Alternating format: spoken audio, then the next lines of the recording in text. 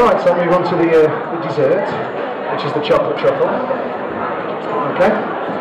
Now for this, I've got a pan of water going on, and I'm going to do a bain-marie to melt the chocolate. So I've got some pan of water boiling. I'm just going to pop the chocolate on to melt. I've got nice dark chocolate, good quality chocolate. Yeah, they're not just your Cadbury's buttons, are they? No. What do you look for though? Because people again, it's nice to know what sort of chocolate you go for. I mean, this one, as long as it's a good dark chocolate, a good bitter chocolate, it's okay. This one's a good quality, around about 85% cocoa solid, so it's a very good one, which you can buy from most supermarkets now, so it's not bad. Okay, while that's melting, I'm going to do the biscuit base for the truffle, and I'm going to just warm up some butter.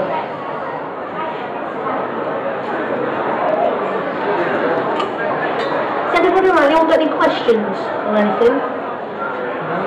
Taking it all in.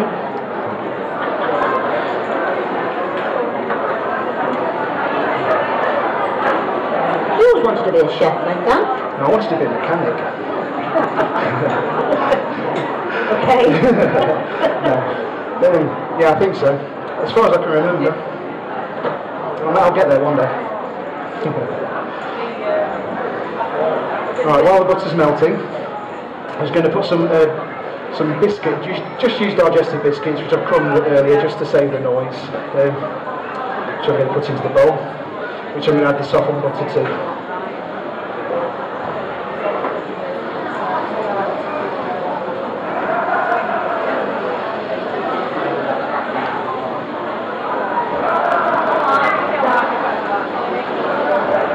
So you're working tonight?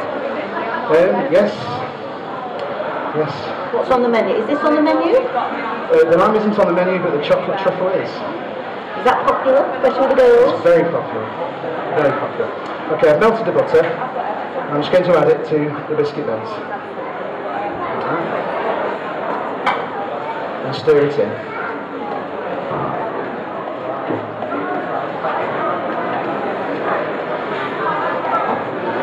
And then I'm going to press it into a spring-form tin.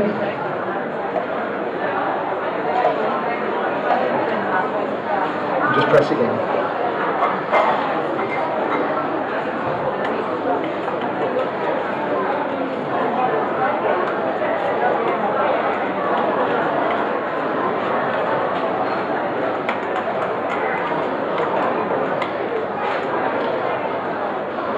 Okay.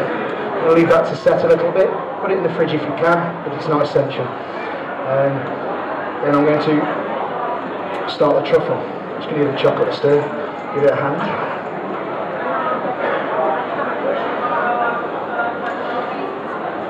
And now I'm going to whisk in some cream.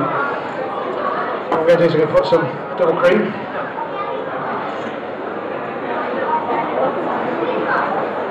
As we said before, it's the low-calorie version of this dish, isn't it? Some caster sugar and some whiskey. That wasn't just for you then, Chef? No, I had mine earlier. I'm just going to whisk this up until it's 3/4 whipped. You have to bear with me now to put some energy into this. Have you noticed I stand away from when you do that? Sorry? You notice I stand away from you when you do that? Yes.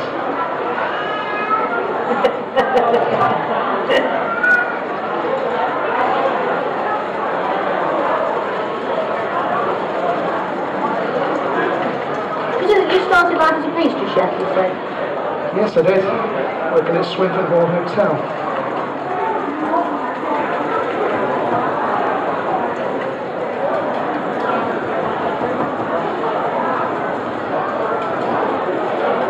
So if you're a pastry chef, you're only allowed to do pastries? I work on the section doing all the desserts. Now you're head chef. Pick and choose. That's it. Delegate. Is there something you don't like doing in the kitchen? Cooking. No, not at all. I'm quite happy doing everything. When you're a small establishment like we are, You can't really not.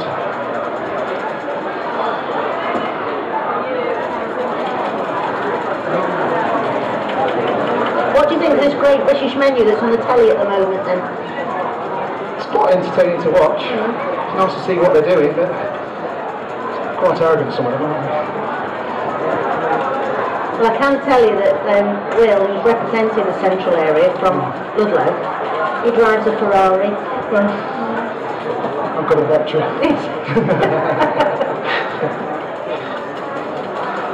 Okay, this is about there now. It's just 3/4 whipped, so it's still got a little bit of softness to it, so you can mix in nice and easy. The chocolate's now dissolved, softened.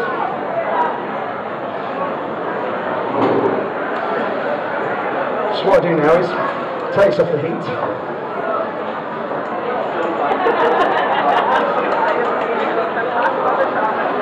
I add a little bit of the cream to start with, just to get it going. And then I fold it in. Like so. Once the first bit's in, a lot more.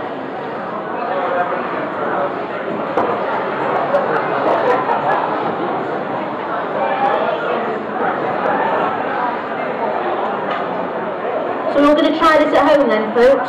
Now we've seen it, we've got the recipe sheets.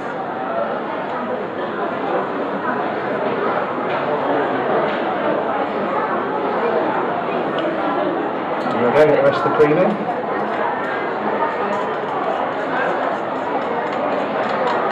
And when you can, you sauce locally, don't you, Dan? It's a big thing with It is. the restaurant. We source as close as we can. If not in Staffordshire, then as close to Staffordshire we can. And if not there, then UK. There we go. That's all folded in nicely. And I'll then put it into the springform tin.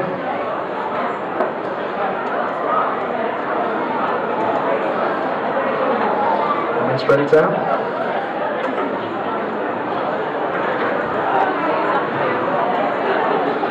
So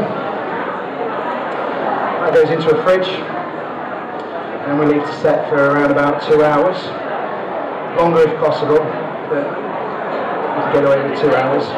How long would it keep as well, Dan, much of interest? This will keep for about 5-6 days. It's because it's got a lot of sugar in the chocolate and everything. It's got quite a good life on it, so it's not too bad. And then we're about to set in the fridge, and all being well, it should look like this one. I'm going to just release it from the tin.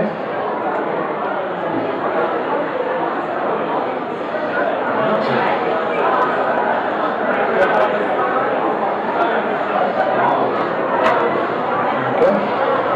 And then just going to take a quick slice off. Now we did say yesterday that that serves 1 to 2 people, doesn't it?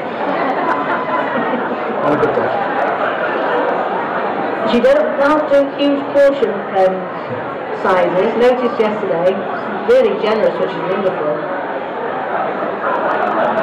So, with that, I'm going to do a little whipped cream. I'm going to use the same bowl I did the cream on already. Just do a little bit more cream. Grab some from here. Just a little bit, and into that, I'm just going to scrape a little bit of vanilla. I've got a fresh vanilla pod. So I'm just going to loosen up to make it easy to get the vanilla out. And cut it and scrape some seeds out. Like that. Put them into the cream. Just give this a little light whipping.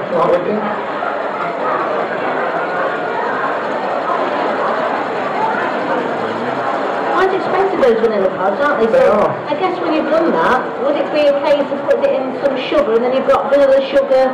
That's what we tend to do with them. You get double the fun from them really. The vanilla sugar is beautiful as well. There we go, just lightly whipped it.